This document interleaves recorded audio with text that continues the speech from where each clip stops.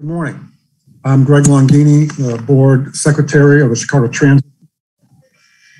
On September 8th of this year, the Office of the Secretary of the Board issued a notice of change format of Chicago Transit Board for September 15th, 2021 due to the COVID-19 pandemic.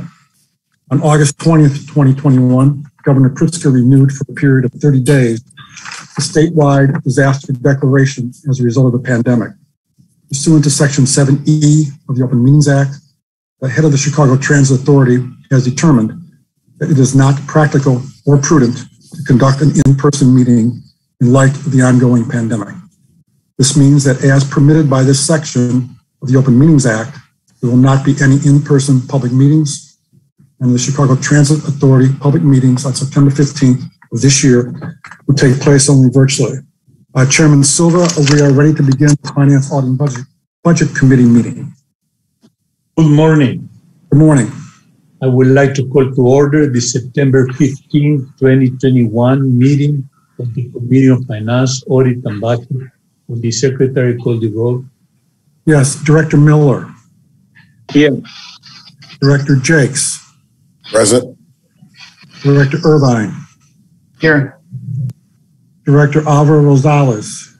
Here. I'm missing somebody. Miller, Jakes, Irvine. Director Barkley. Here. And Chairman Silva. Here. All right, we've got all 6 members of the committee present.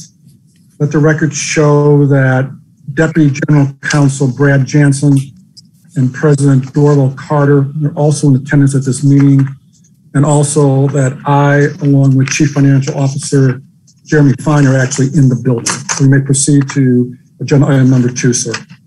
Our first order of business is the approval of the committee minutes of August 11, 2021. May I have a motion to approve? So moved. Second. Moved and seconded by Directors Jakes and Irvine. I'll take a roll call vote. Director Miller? Yes. Director Jakes? Yes. Director Irvine? Yes. Director Alvaro Rosales? Yes. Director Barkley? Yes. Chairman Silva? Yes. Motion's approved, 6 yes votes. Item number 3. Our next order of business is the finance report. Jeremy Fine. Good morning. I'm Jeremy Fine, your Chief Financial Officer, and I'll be walking through the results for the month of July as well as year-to-date numbers. With regard to our July revenues, they're following the same form that we've seen in the prior months here, where we see farebox totals slightly positive on both an amended budget and original budget basis. Passes slightly down on an amended budget and original budget basis, but overall, we're essentially at budget, slightly down on an amended budget basis and slightly positive on an original budget basis. With regard to our reduced fare subsidy, those continue to come in as expected. However, that is a haircut to what we have traditionally received in reduced fare subsidy and lower than what we give out in terms of free and reduced fare rides. With regard to non-fare box totals, they're slightly down on an amended budget basis and an original budget basis, which leaves us for the month, essentially flat, slightly down by about 1.3 million on an amended budget basis and about 600,000 on an original budget basis. If you flip to the next page, you see the year-to-date numbers. And again, we see positive variance on the fare box, plus and minus, about budgeted levels, but down about 3.5 million and positive by about 3.5 million on passes on an amended budget and original budget basis. So overall, again, we're tracking fairly closely to our budgeted expectations on an amended budget and original budget basis. Again, reduced fare subsidy coming in as expected, and non-fare box totals coming in slightly below expectations. So overall, we're, again, tracking budget pretty closely, down about 4.5 million on an amended budget basis and positive by about 4 million on an original budget basis. So again, much different story this year than where we were at this point last year. With regard to our expenses, we continue to keep tight controls on those. We see labor coming in positive by about $1.1 million. Material continues to track pretty close, slightly down to budget. Fuel and Power have been very strong performers for us over the last several years, and they are the same here this month. And then we have Injuries and Damages and Security Services coming in either at budget or slightly positive. And then other expenses continue to come in favorable by about $3.5 million on an amended budget basis and about 2.7 on an original budget basis. So overall, we're a little over $6 million favorable on the amended budget and favorable by about 5.3 million on the original budget basis. When you net this against our revenues, we're about $4.8 million positive on an amended budget basis and $4.7 million positive on an original budget basis. So again, it's nice to see some positive numbers there, which dovetails into the year-to-date numbers.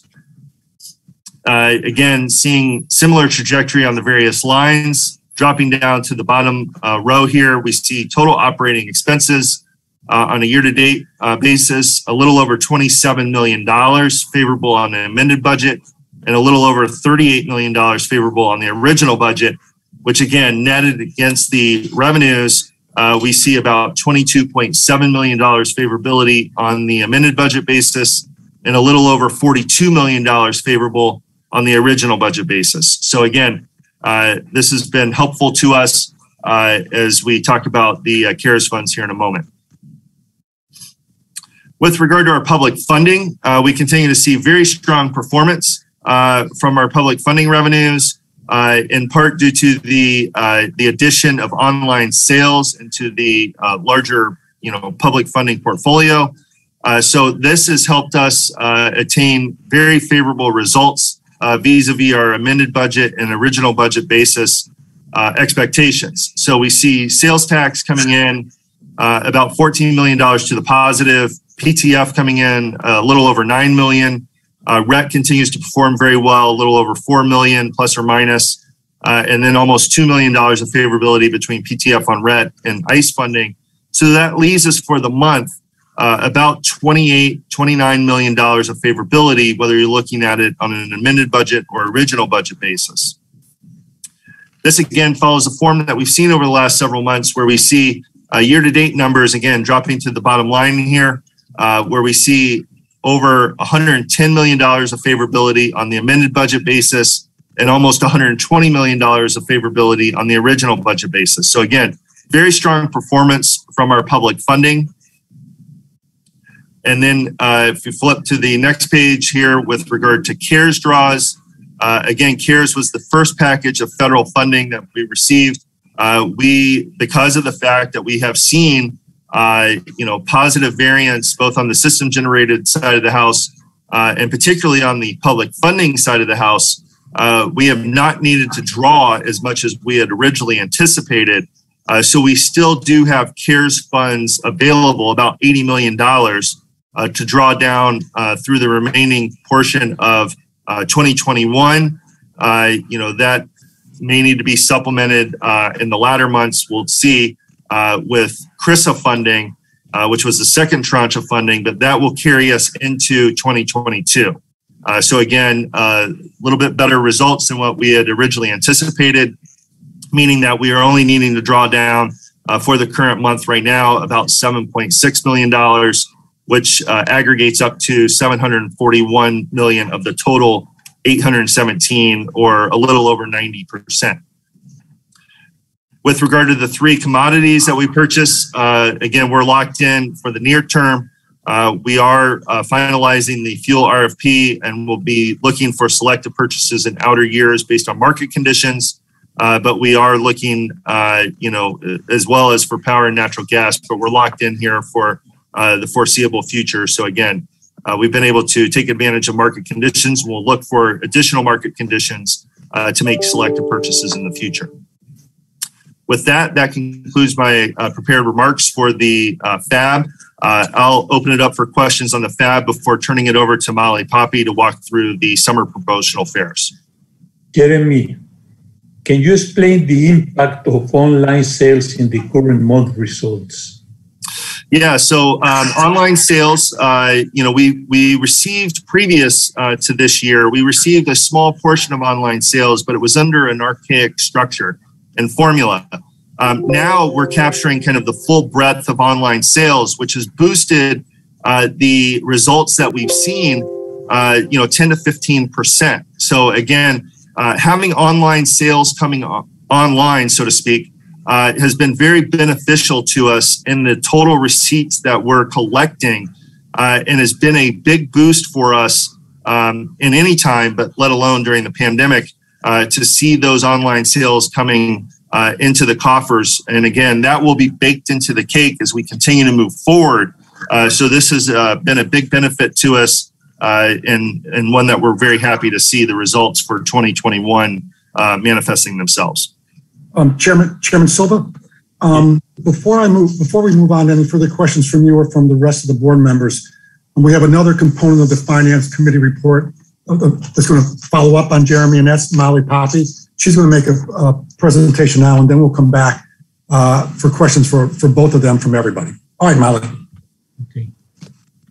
Thanks, Greg. Good morning. I'm Molly Poppy. I'm the CTA's Chief Innovation Officer. And we wanted to give you an update on the fair promotions that we launched this summer.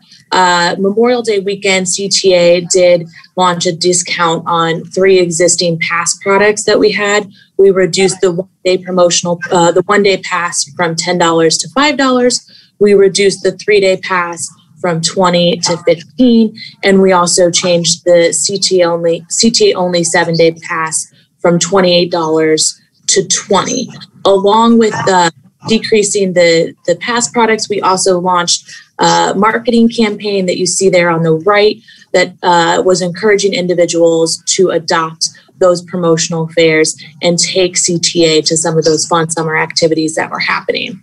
While we had initially planned to end the promotional fair pilot after Labor Day, due to the success of the promotional fairs and also the ongoing uncertainty that we have around the Delta variant with the return to ridership, we did extend the promotional fairs through to November 25th, 2021. Next slide. A couple key highlights on the promotional fairs. CTA did deliver over 10 million rides through those promotional fare products throughout the summer. We also saw an increase of ridership throughout the summer. We were delivering approximately 3.4 million trips in May, so right before the promotional product. And then in August, we've risen to 4.3 million weekly trips. That's adding about 1 million weekly trips throughout the summer. We also, our busiest ridership week was due to Lollapalooza. And specific to one of the pass products that we did see really exponential growth was the one-day pass. We saw over 300% increase in one-day pass use compared to 2019. And what's really great about this pass product is the increase was primarily driven by bus riders, and we also saw a large adoption of riders on the south and west side and in low-income communities, really demonstrating that the affordability of that one-day pass product was encouraging individuals to move away from a pay-per-ride and move into that one-day pass. On the revenue side, as we all know, anytime there's a drastic reduction in pass prices, there's a concern that there will be a significant decline in revenue to the agency. But with these promotional fares, we haven't seen a significant decline in revenue, in fare revenue. In fact, throughout the summer, we've continued to see revenue growth due to the increase in ridership. Next slide. A couple other metrics that we wanted to note here. CTA did perform a survey of riders who purchased a promotional pass to understand how that pass may have impacted ridership behavior. And we had 60% of respondents indicated that the promotional pass had them ride more. 43% of that group said they rode a lot more, with only 17% indicating they rode a little bit more. And also what's really telling about this number is 20% of respondents indicated that the promotional pass actually got them riding. And so that's really a key indicator of the success here, is not only was the promotional passes encouraging people to ride more, it actually did get people on the system and did get people out riding again. Next slide. The last insight that we want to give is really comparing the promotional passes to the 30 and 7 day or 30 and pay per use pass that we didn't change. So as I mentioned, the 1 day pass saw exponential growth in use. We had a 328% increase, and this is comparing pre-promotion to post-promotion. The 3 day also saw growth. It was a 44% growth, or 15,000 more uses of the 3 day pass compared to pre-promotional. And then the 7 day pass saw a 75% growth. Now, the 30 day and the full fare pay per use or pay as you ride, we did not make any changes as part of this promotion to those. And what you actually saw is a slight decline in 30 day use, looking at pre-promotion to current or after the promotion was launched. And while we did see pay per use growth, which is indicating to us that there's still some room to attract more riders out of that pay per use and into some of these passes. And what we really want to continue to see with these passes, and what we'll continue to analyze, is how people are switching out of that pay per use and switching into those passes, and if we are really seeing a growth in ridership. And one last thing that I'll point out here is when you compare riders that were riding on the promotional pass and riders that were riding in pay per use during this time period, we also saw an increase in rides. So we actually saw a 70% in rides during the summer months for individuals that bought the promotional pass. So they were riding 70% more with the promotional pass than they were pre-promotion. And then when you look at pay per use during that same time period, those pay per use riders were actually riding the same amount pre-promotion and with the promotional pass. So we're going to continue to analyze this and continue to look at the results here as we move into the fall and try to identify some other opportunities that may exist to further encourage individuals to adopt a pass and move into riding more on CTA. And with that, Jeremy and I can answer any questions that you have. Thank you very much, Molly and Jeremy. Chairman Silva, do you have any further questions for Jeremy? I don't. No? All right. Director Barkley, do you have any questions? I do not. Okay. Director Alvaro Rosales?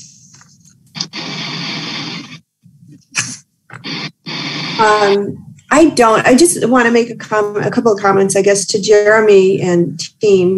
Thanks for keeping the costs down. I think it's made such a big difference because we didn't think the CARES Act was going to be stretched this long.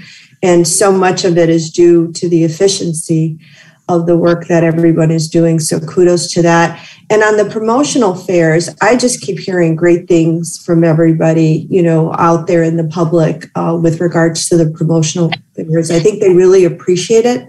They see it. I'm curious, though, are there, based on what we're seeing, it doesn't look like it from the data, but are we thinking there are any downfalls to this at all? Are there any concerns in the long run, I guess, with regards to this? I can only see positives, but I'm just curious.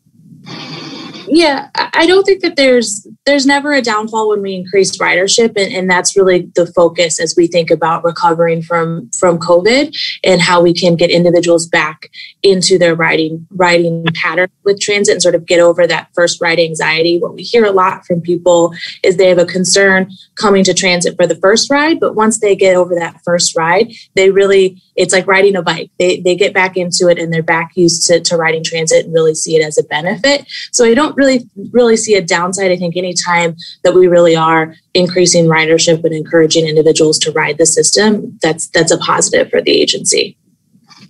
Okay, great. No, good job. Rosales, yes. To further amplify on Molly's answer, the pricing around our passes is something that, as you know, it has been a subject of a lot of discussion over many years in terms of, do we have it set at the right price point, so on and so forth. I think one of the things that the 1 day pass experience in particular has told us is that it was really overpriced, given what we were going to do. The challenges that we have faced in the past around this issue has been the financial risk that it would take to reduce passes and fear the corresponding lost revenue that would come from that, which was if we were carrying 1.5 million people a day, which would be a much bigger hit on our budget than the number of rides we're carrying currently. And so if there's any opportunity that's come out of this pandemic, and I say that with a heavy grain of salt, it's that it's allowed us to experiment on things that would have been much more difficult for us to take the risk to do if we were running at a normal level of service and ridership. And so this is an example really where the team has kind of put their heads together and said, let's try some things and see how they work. And we were pleasantly surprised at the results. I think that it is indicative of the type of innovation that we're going to have to pursue going forward as we try to grow our ridership back and really get our revenue stabilized again under whatever may be, quote, the new normal that we're going to be facing around transit usage going forward. And I think it's really great that as we're doing it, we're collecting the data, right? We're taking a close look at the data so we can monitor and we can figure out, as you were saying, what is that price point that works best for all involved, especially not only the ridership, but also the income, because that is that balance that we have to keep. So great job. So thank you. Thank you.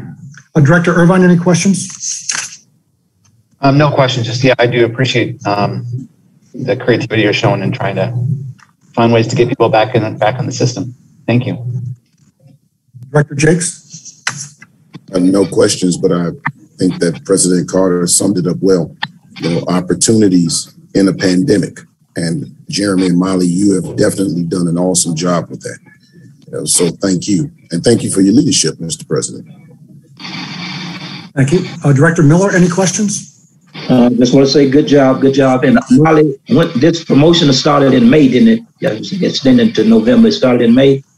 Correct. We started it right before Memorial Day, and then we extended it through to November 25th of this year. That's great. Okay, so we got more than a half a year. Okay. Yep. All right.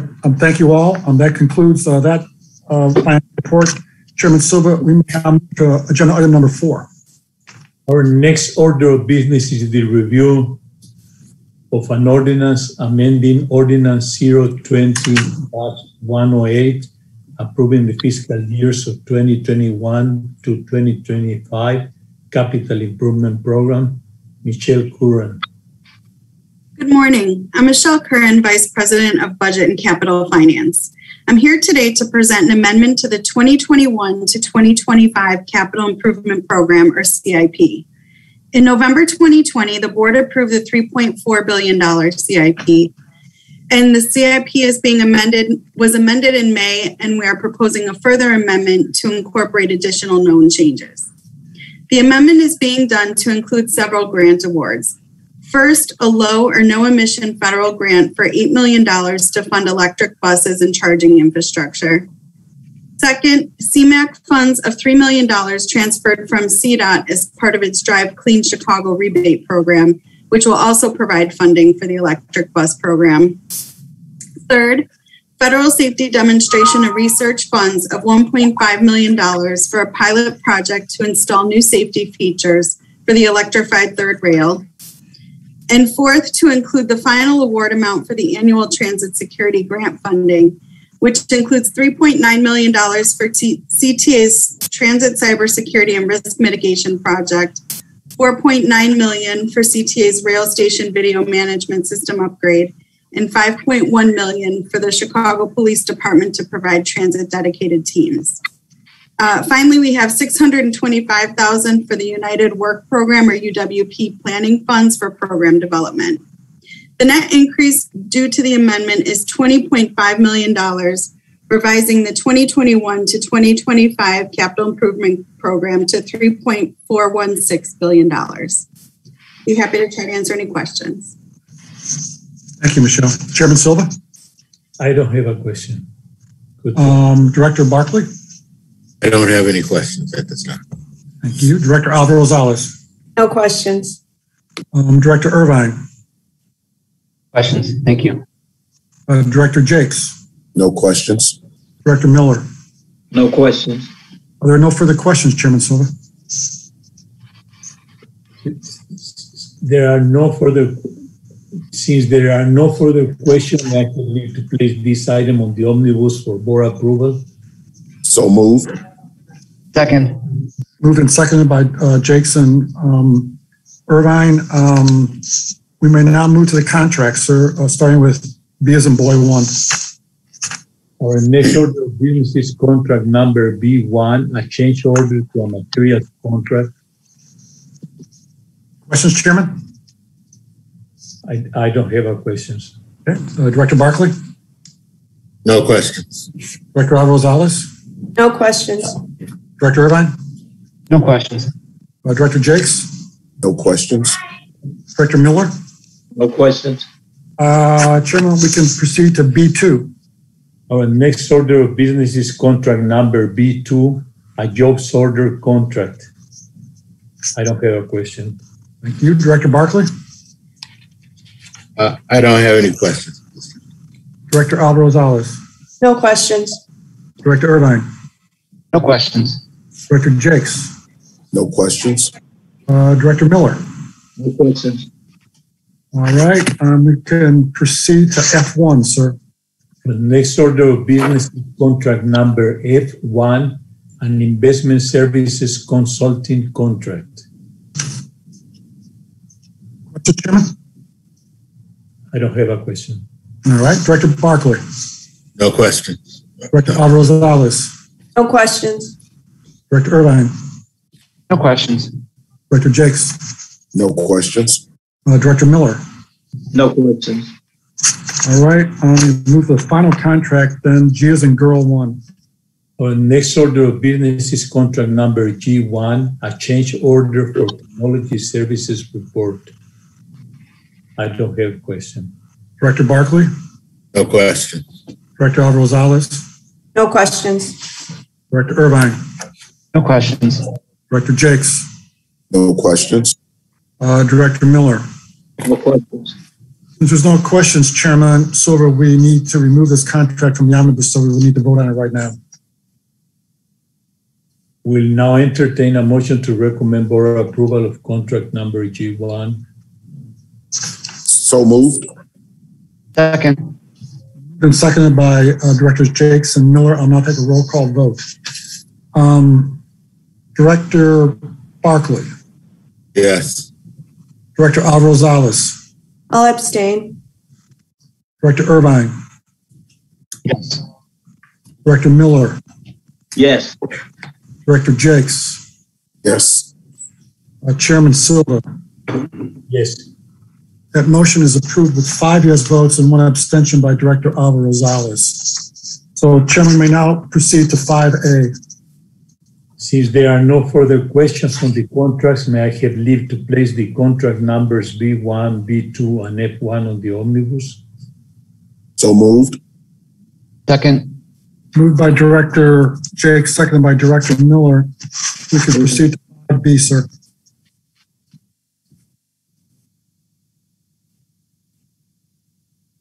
Chairman Silva?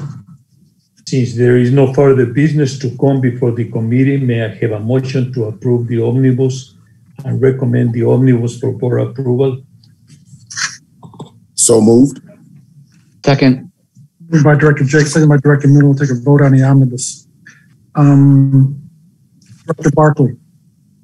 Yes. Director Rosales? Yes. Director Irvine? Yes. Director Jakes? Yes. Director Miller? Yes. Chairman Silva? Yes. That motion is approved with 6 yes votes, so we can move to agenda item number 6. And finally, may I have a motion to adjourn? So moved. And I second. Moved by Director Jakes, seconded by Director Irvine. Let's take a vote on adjournment. Director Miller? Yes. Director Jakes? Yes. Director Irvine? Yes. Director Rosales? Yes. Director Barkley? Yes. Chairman Silva? Yes. The motion to adjourn is approved with 6 yes votes, and there'll be about a 5-minute break before the full board will meet. Thank you all.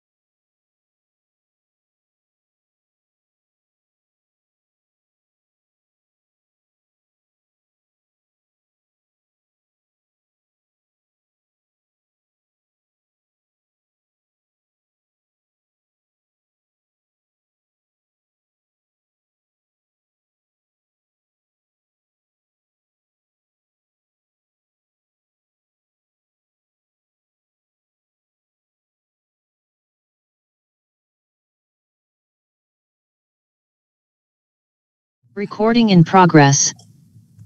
Good morning. This is Greg Longini of the Chicago Transit Board. Again, we're about to start the meeting. Chairman Barkley, you may begin the regular scheduled Transit Board meeting. Good morning. I would like to call to order the regularly scheduled meeting of the Chicago Transit Board for September 15th, 2021. Would the secretary call the roll, please? Yes. Director Miller. Here. Director Jakes. Here. Recording in progress. Here. Good morning. This is Greg Longini. Here. Director Al Rosales. Here. Chairman Barkley. Here. We have a quorum with all 6 members of the board present, and let the record show that President Carter and Deputy General Counsel Jansen are also in attendance for this meeting. Our first order of business is public comment. Yes, we have one public comment speaker today, Laura Saltzman. So Laura, you may begin, and if you could keep your remarks to 3 to 4 minutes, that would be appreciated. Thank you very much. Hi, my name is Laura Saltzman. I'm the Transportation Policy Analyst for Access Living, a disability rights organization located in Chicago.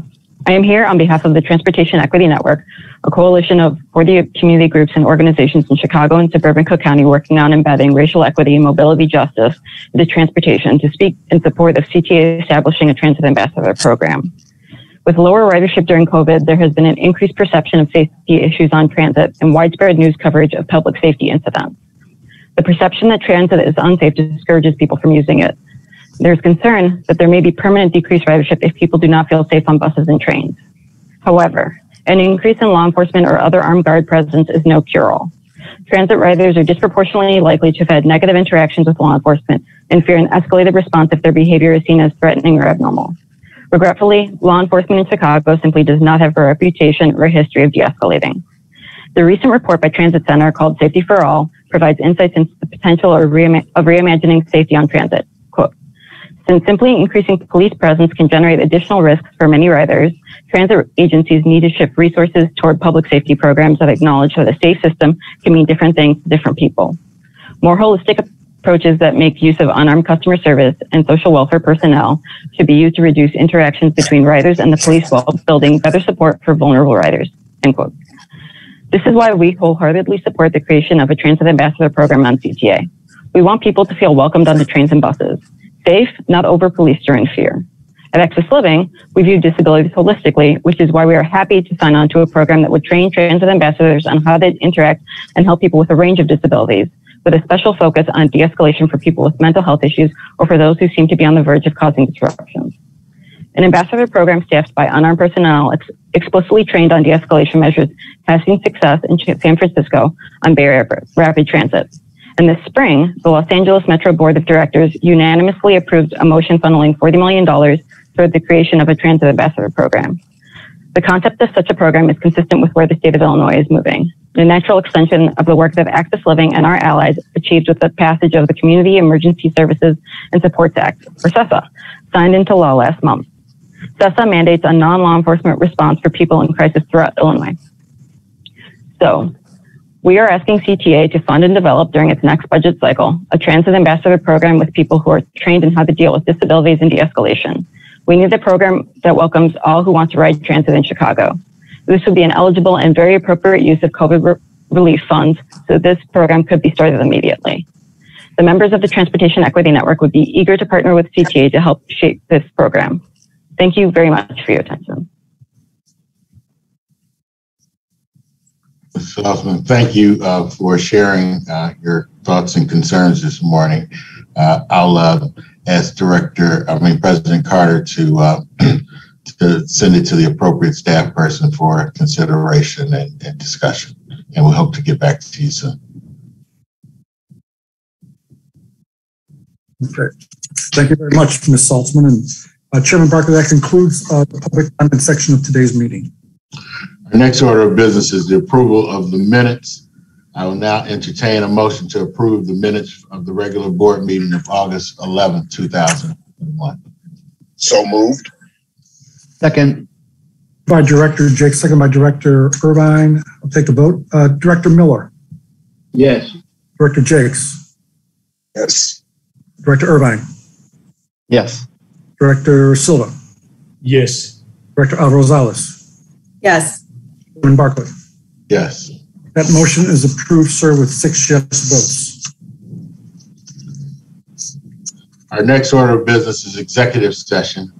It is my understanding, Brad, that there's no executive session today. That's correct, Chairman. Since there is no other board matters, our next order of business is a report from the Committee of Finance, Audit, and Budget. Director Silva. Committee on Finance, Audit, and Budget met earlier this morning via Zoom video teleconference. The committee approved the August 11, 2021 committee minutes. The committee reviewed the finance report. The committee reviewed the following ordinance. An ordinance amending ordinance number 0220-108, approving the fiscal years 2012-2025 capital improvement programs.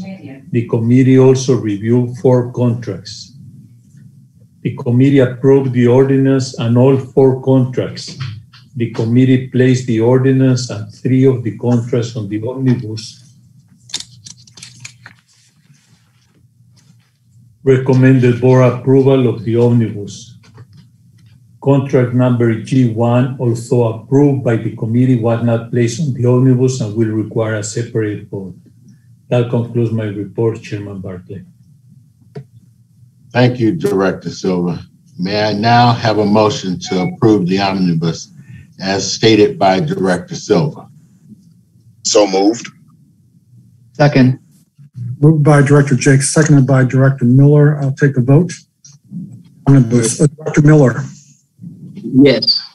Director Jakes. Yes. Director Irvine. Yes. Director Silva. Yes. Director Alvarez-Rosales. Yes. Chairman Barkley.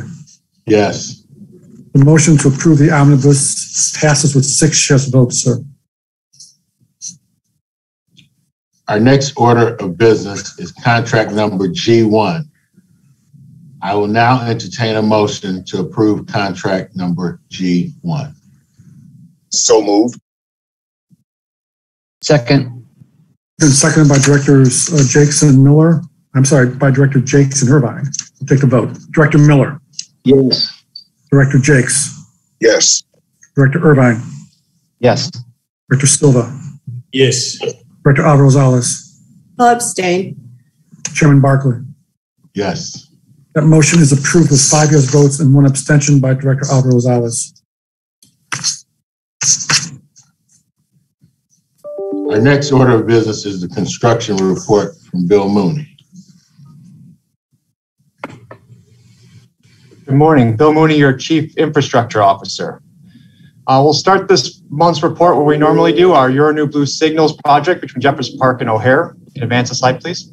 Project remains on budget but tight to schedule. Since we last met, we have started the cutover formally at Old Mannheim Relay House, made a lot of progress there. We continue to clear up discrepancies and install the rest of the remaining wayside equipment for the upcoming cutovers at River Road and Cumberland. Next slide, please. So here's some of that wayside equipment being installed at River Road. River Road is 2 cutovers out, so we'll finish up Old Mannheim and then move on to Cumberland. Here they're putting the wayside signal apparatuses in place. Ultimately, those then get wired up to the house in kind of the pre-testing phase before that cutover. Next slide.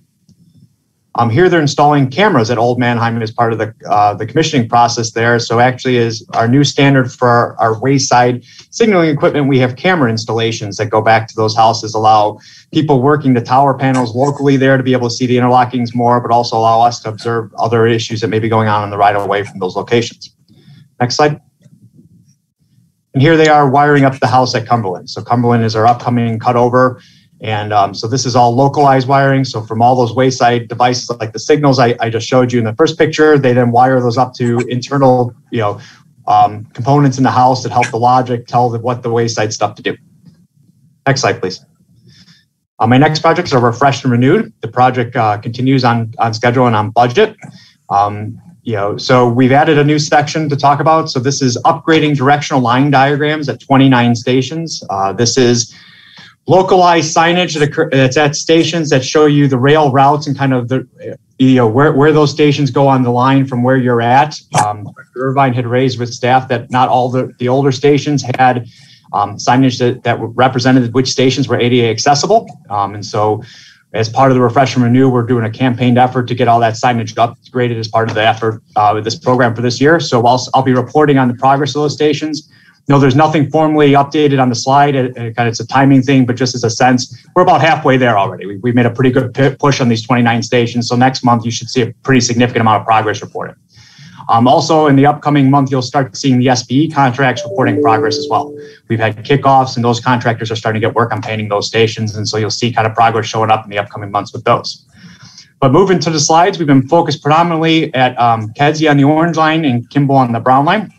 So here you can see the upgraded LED lighting of the bus turnaround outside the orange line station. So the Refresh Renew isn't just focused on that rail terminal. It actually takes it outside the footprint of that station into the bus terminal. So here is the waiting area for the buses outside Kedzie Orange Line Station. We've upgraded all that lighting to LEDs. Next slide.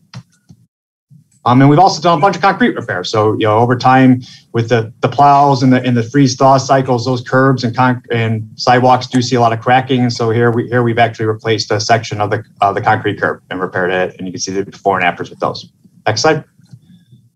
And inside the station, so this is the curtain wall along the stairwell. This kind of protects the stairwell from the outside elements on the platform level. And there's a lot of deterioration at the bottom of that curtain wall and rust. So we've had to cut out a section of that sheet metal. They patched it, they browned it down, and then they've done a fresh coat of paint on it.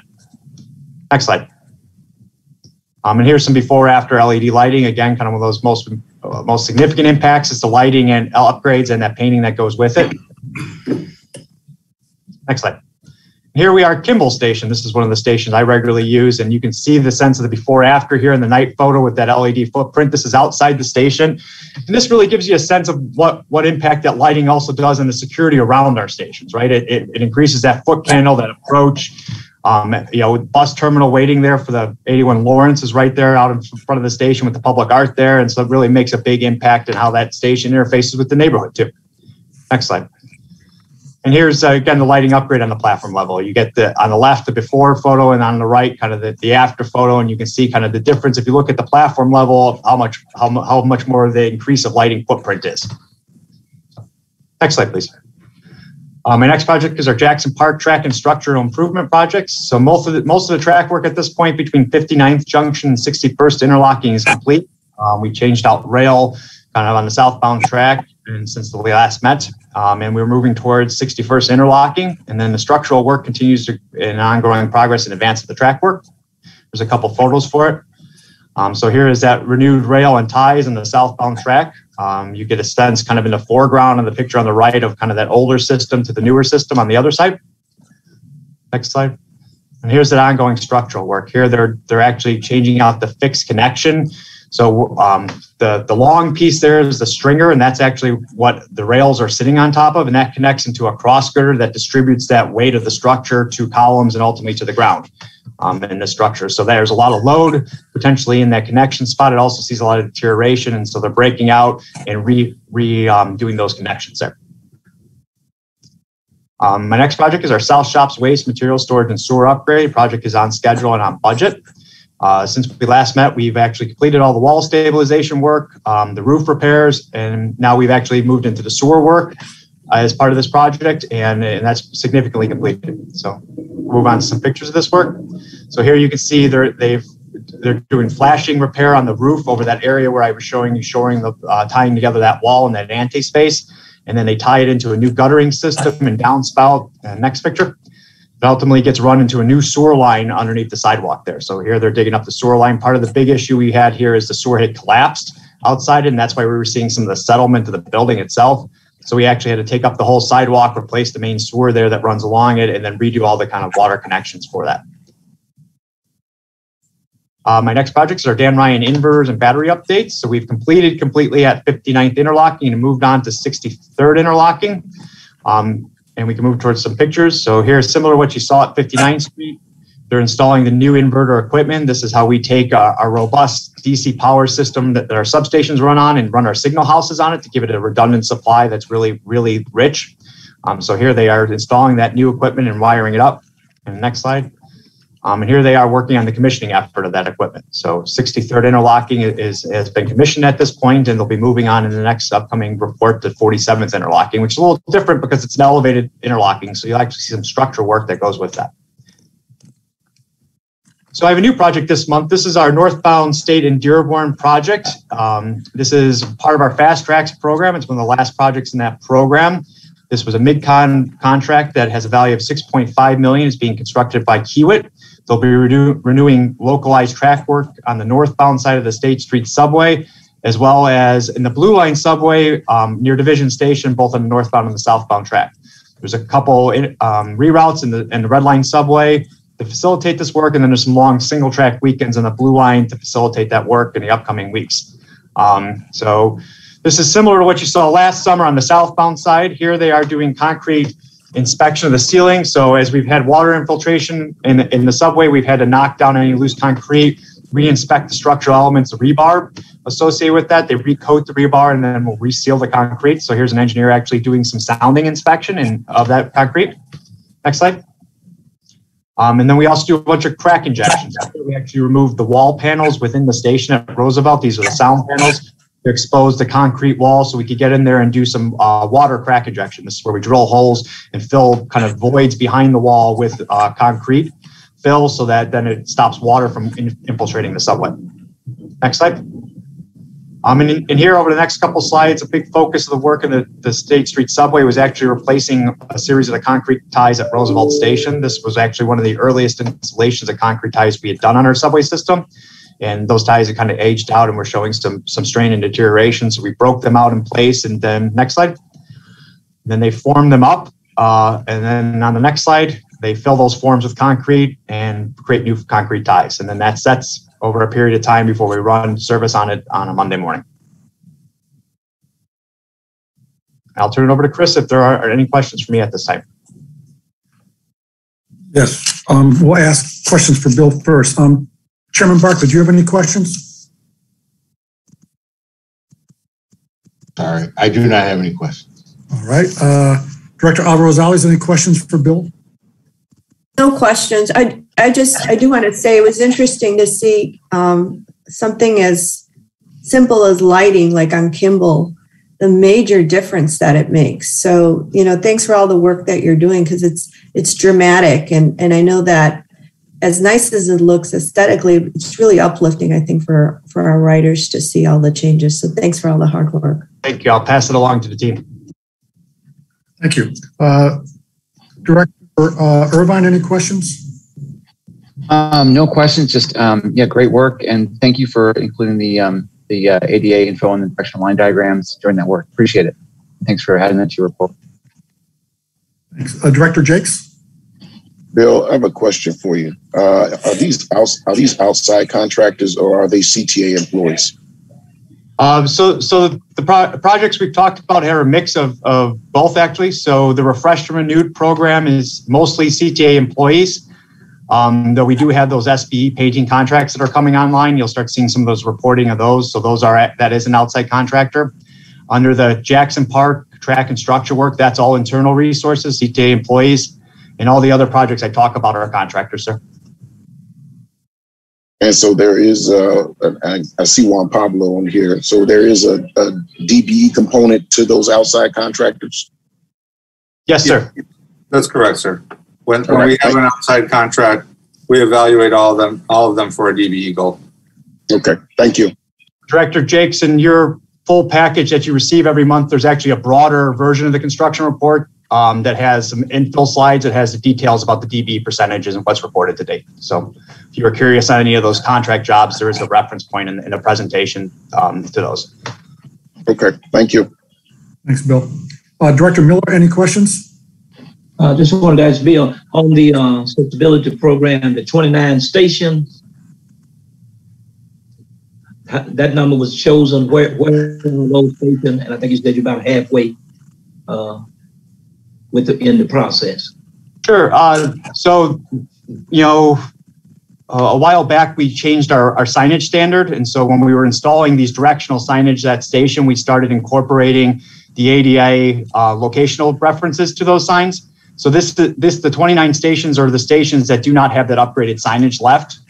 It was a goal at kind of Director Irvine's request to make sure that we get all those signs upgraded. So we made it part of this campaign to make sure we could get the rest of the system cleaned up and up to that standard. Okay. And it's solely signage upgrades. Right. Okay. But I know you said 29, but it including the ones that was already up, includes all sides of the city. Yes. All going to be up. Okay. Those were the remaining 29 stations that didn't meet the new standard. Gotcha. Okay. Thank you. Thank you. Director Silva, do you have any questions? No questions. No questions. All right, then we're finished with questions for Bill Mooney, Chairman. We will now, sorry, go ahead. We'll now call on Chris Bushell and Ron Pablo Prieto to make their RPM and diversity presentations. Thank you, Chairman. Chris Bushell, your Chief RPM Officer. The project continues on budget and tight to schedule. If we go to the next slide, please. And the next slide. A lot of work. We, in particular, on the red-purple bypass, this is the piece of work in the area of the Belmont Station.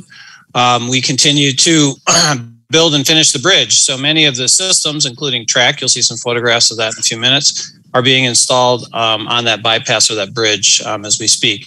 In particular, as well as the track and other systems, traction, power, signal, we continue working on the tie-ins at both the north and the south ends of the bridge.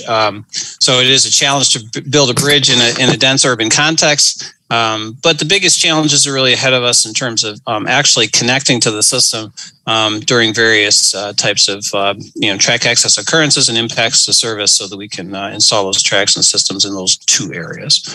And then Lawrence to Bryn Mawr modernization. It's a big project. I've explained a little bit about how some of these impacts relative to demolition of the viaducts, relative to demolition of some of the track structures, and the installation of the foundations, which are called caissons, how that would spread throughout this Lawrence to Bryn Mawr segment, and we're seeing the impacts of that work moving forward.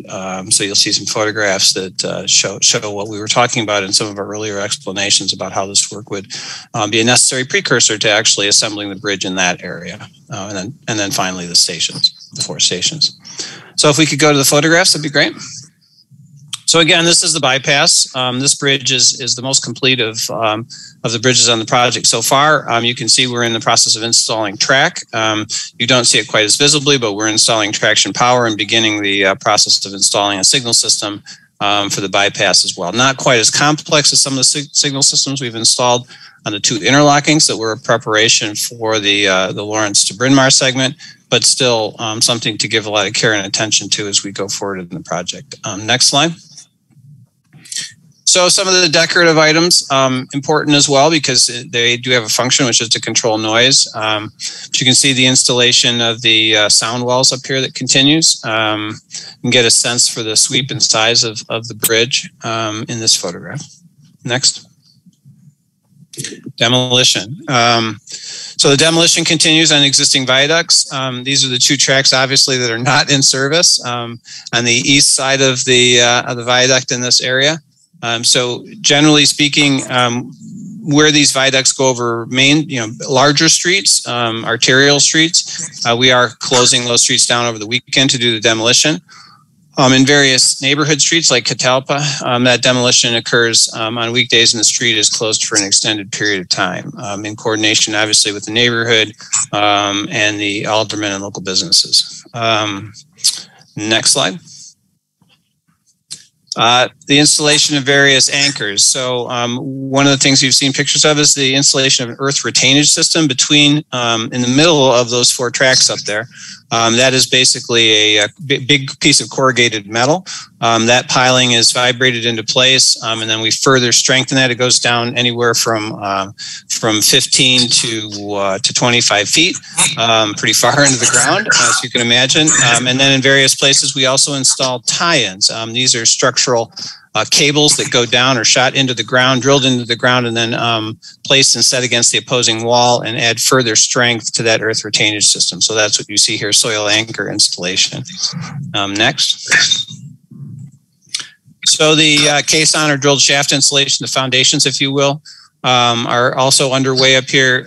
So these are drilled down 60 to 80 feet into the ground. Generally on this project, we're drilling all the way to bedrock and then attaching those foundations. They're being rock socketed, which is a great word, into the bedrock. And then we install a rebar cage and then pour concrete. So that work is also underway up in this area. That is a necessary precursor to installing the columns above. And then once the columns are done, to install the gantry and then start the assembly of the bridge later this year in the Lawrence to Bryn Mawr segment. Next. And outreach continues. Not only working very closely with Juan Pablo and his group on various outreach efforts, as well as overall compliance, but also on just getting out to the community and increasing the knowledge of the project. Within that community, that includes updates for the 44th Ward, actually all the wards in the project. Uptown United, we're getting ahead and talking about some of the station closures that have happened. And the Vautravers relocation, we had to have a community watch party that was pretty successful and generated some goodwill, particularly among the sort of 4 to 10-year-old level. We do various types of outreach at local activities that are happening, local events that are happening in the footprint of the project. So North Halstead Market Days is an example of that. You see our Government and Community Relations Director, Jeff Wilson, here in a photograph at the North Halstead Market Days. Again, various outreach efforts to the wards. And then we have both real and virtual office hours where we endeavor to answer questions from the community about our project. So with that, I'll turn it over to Juan Pablo. Thanks, Chris. Good morning, directors. Juan Pablo Prieto, Director of Diversity Programs. Diversity continues to meet with the contractor monthly to discuss DBE and workforce outreach and compliance. We also continue to send out opportunities from the contractor to the DBE community so they are aware of the trade packages and how to submit their bids. On August 19th, diversity staff attended the St. Paul's Community Development Ministry Construction Apprenticeship event to speak about the opportunities on RPM and other construction projects and how to start your career in the trades. We discussed how to connect with our workforce partners and how to connect with CTA to find out about future opportunities. As I presented the last 2 months, we will begin transitioning our RPM diversity presentations from outreach to compliance as Walsh Floor completes their subcontracting awards. As of August 31st, DBEs have been awarded over $169.5 million between the design and construction packages. Additionally, those $169.5 million have been awarded to 71 unique DBE firms.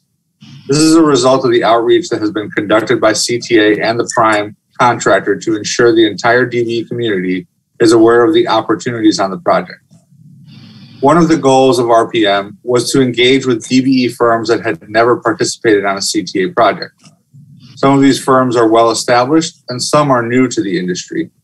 Of the 71 unique DBE firms on the project, 25 are new to CTA. That concludes my portion of the report. We're happy to answer any questions. Thank you both. Chairman, do you have any questions for either of our two presenters? I do not have any questions at this time. Director Alvaro Rosales. No, good work, Juan Pablo, though I do have a question. So the 169.5 million, what percentage is that? Maybe I missed it. I know. It's roughly 13.5% of the total contract value. So they're working their way to get to that 20% goal. Got it. Okay, great. Thank you. Thank you. Director Irvine, questions for this element? No questions, just enjoying the update and seeing the progress. Thank you. Director Jakes. No questions. All right, Director Miller. No questions. And finally, Director Silva, do you have any questions for either Chris or Juan Pablo? Director Silva? questions. No questions. Thank you, sir. Chairman Barkley, that concludes the questions on the various construction reports, presentations. Thank you. Our next order of business is new business. Greg, is there any new business? No, sir, not that I'm aware of. Since there's no further business to come before the board, may I have a motion to adjourn the Chicago Transit Board meeting of September 15, 2021? At 10:42, I don't know. I think I might want to stay to 11 o'clock, Chairman. It's in your hands, sir. But you know, since everyone else looked like they're ready to leave, I'll just say so moved. How about that? Spoken like a preacher, right? Right, that's right. So moved by Director Jakes. And I second. And seconded by Director Irvine. I'll take the vote. I think I know what it's going to be. Director Miller. Yes. Director Jakes. Yes. Director Irvine. Okay, yes. That's a yes from Director Irvine. Director Yes. Director Alvarez. Before I say that, I just want to remind everybody that today begins Hispanic Heritage Month. So hopefully everybody celebrates with us, and that's a yes. Thank you. And then finally, Chairman Barkley. Yes. 6 yes votes on the adjournment motion. So we are adjourned, and see you all next month. Thank you.